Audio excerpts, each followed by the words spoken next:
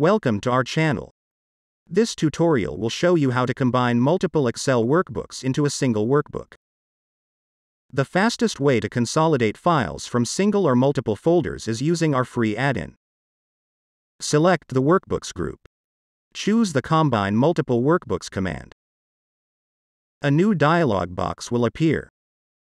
First, select the data source. Browse the folder that contains workbooks. The input folder contains 15 workbooks with sales data. In the example, all workbooks use a single worksheet. Select the workbooks that you want to combine. Then click Open.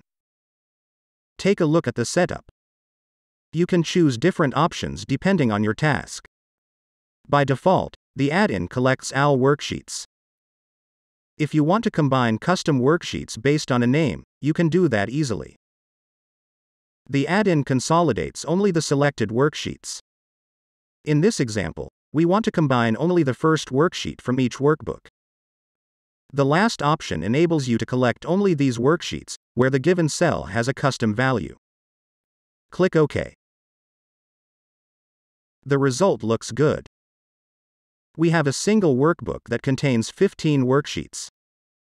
Use our add-in to save your time and boost your productivity. Thanks for being with us today. Stay tuned.